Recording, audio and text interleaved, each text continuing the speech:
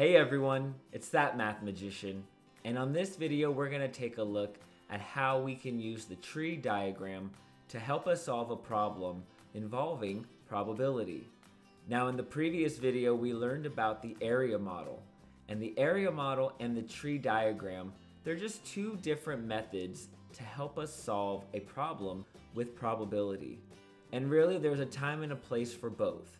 Sometimes the area model will be a little easier for us to set up, but sometimes the tree diagram will be easier for us to set up. So it's just up to us to figure out which method is best for the problem that we're looking at. But for right now, we're just gonna look at how to introduce this tree diagram to you guys and to understand how we set it up and use it. Now just remember, for probability, it just gets boiled down to a single sentence. That sentence is, how likely something will happen. Remember, for these problems, we're not 100% certain that this thing is going to occur, but we're just looking at an event and trying to figure out what's the chance of this thing happening. So let's go ahead and look at an example problem that I have set up for us. And that example problem is right there, and it's talking about a game we're gonna play. The game says, pick a marble. In order to win this game, you will reach into 2 bags and pick out a marble in each bag. If the marbles match in color, you win. Now let's say bag number 1 has 3 yellow marbles, 1 blue, and 2 red. And bag number 2 is gonna have 1 yellow marble and 2 reds. And we wanna find out what's the probability that you will win. So what we're going to use for this case is what we call a tree diagram. And we have to first identify what's going on in this problem. Now I see 2 different events occurring. Remember, with probability, we're trying to identify what action is taking place, what's the event. And I see here that the events for this example is you are reaching into bag number 1 and you're reaching into bag number 2. And so those are the 2 different events that's happening with this problem, and that's what we need to demonstrate and show on our tree diagram. So to set up our tree diagram, let me zoom this out a little bit. We always want to start off with a starting point. That starting point is just a dot there that kind of gets us started for this problem. Now we have to now think about our first event. I'm gonna go ahead and just label that first event over here with a number 1. The first event that we have is that we have bag number 1. You're reaching in, you're pulling out a marble, and we want to talk about all of the possible outcomes for event number 1, or for bag number 1. Well, over here I see that we have 3 possible outcomes. You're either gonna pull out a yellow marble, a blue marble, or a red marble. So from this starting point here, I need to show that. I need to show that there are going to be 3 distinct different outcomes from bag number 1. You're either going to get a yellow marble, or you're going to get a blue marble, or you're picking out a red marble. That right there is showing us that for bag number 1, that first event, there are 3 separate outcomes. Now let's talk about bag number 2. And if we're looking over here at bag number 2, now we have to think about what are the outcomes for reaching into bag number 2. And I think for bag number 2, we only have 2 different outcomes. The first is either you pull out a yellow marble, the second option is that you pull out a red marble.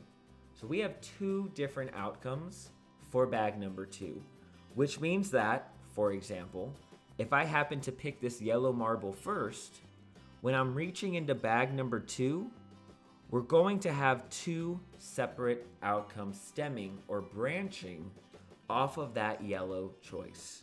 And those 2 options there are either another yellow marble or a red marble. Now this action here of picking bag number 2 with those 2 outcomes, that's also gonna occur down here when we pick a blue marble or down here when we pick a red marble.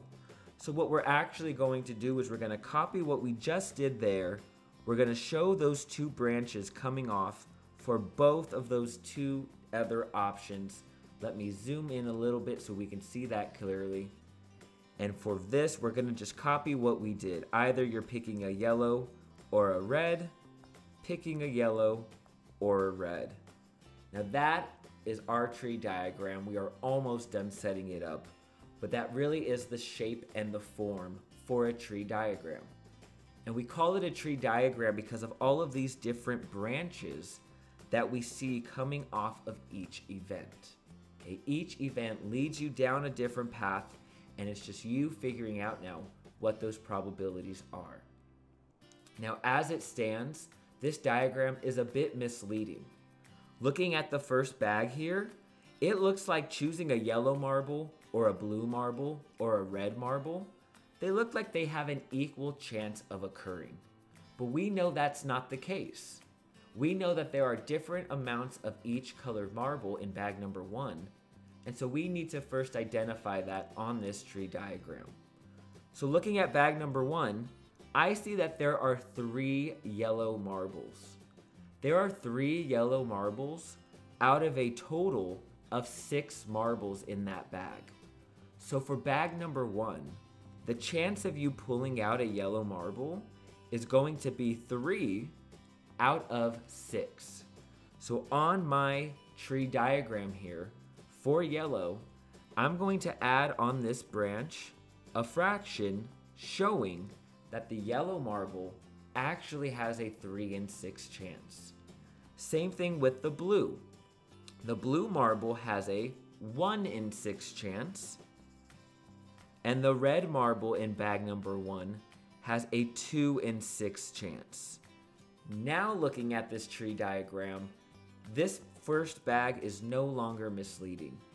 It clearly tells you what the chance of each marble is, and it no longer looks like each one is equally likely to happen.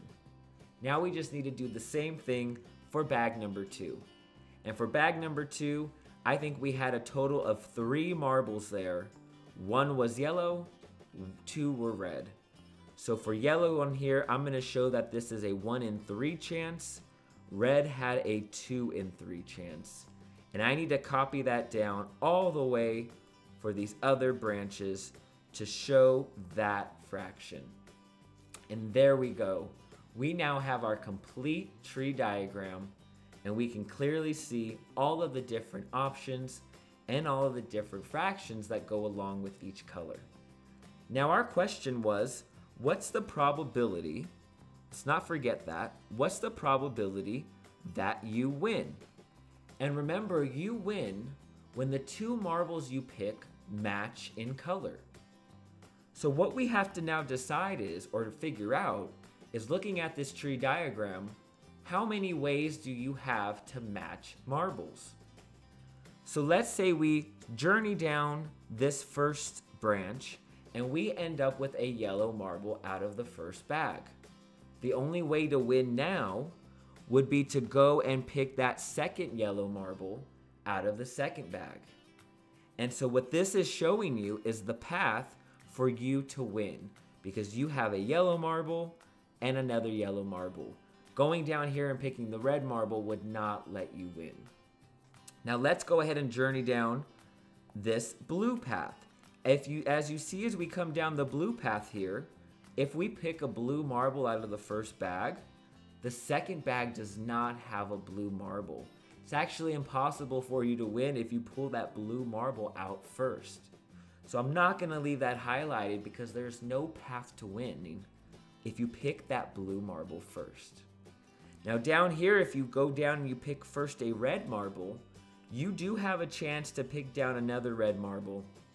And we see that there by that blue highlighted branches. What we now need to do is we just need to identify the probability of those 2 events happening. And to do that, all we have to do is look at those fractions that we have. We have 3/6, we have 1/3. We just need to take those 2 fractions there and multiply them very similarly to how we did that in the area model, and we'll know what was the probability of us pulling 2 yellows. So I'm going to go ahead and take that 3/6. I'm going to multiply it by that 1/3. Remember, when we multiply fractions, we multiply straight across on the numerator, straight across on the denominator. 3 times 1 becomes a 3. 6 times 3 becomes an 18.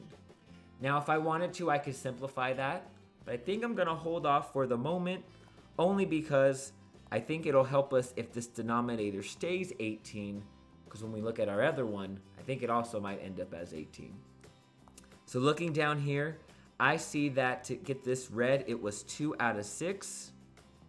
Multiplying the other chance of getting this red, which is 2 out of 3. Again, we're going to multiply straight across. 2 times 2 will give me 4. 6 times 3 will give me 18. So those are the 2 probabilities showing you winning by pulling 2 yellow marbles out or by you pulling 2 red marbles out. Now that we have those 2 fractions, all we have to do is write those out. 3 over 18, 4 over 18, and we just need to add them together. Remember, when you add fractions, you don't add the denominators. The denominators do need to be the same number. In this case, they are both 18, which means that they will become a single fraction with 18 on the bottom. 3 plus 4 on the top becomes 7. So the chance of you winning this game is 7 out of 18. A little less than 50%. But that's how you set up the tree diagram. The tree diagram is a nice visual way of seeing all of the different possibilities when you're having 2 events happening. And it really helps us to see which paths will lead to the event that you want to occur. In this case, we wanted to see what was the chance of you winning. We see that that was 7 out of 18. Now, you could also solve this problem with an area model. And like I said, both methods work. It's just sometimes one is more beneficial than the other. All right, guys, it's That Math Magician, and I'll see you on the next video.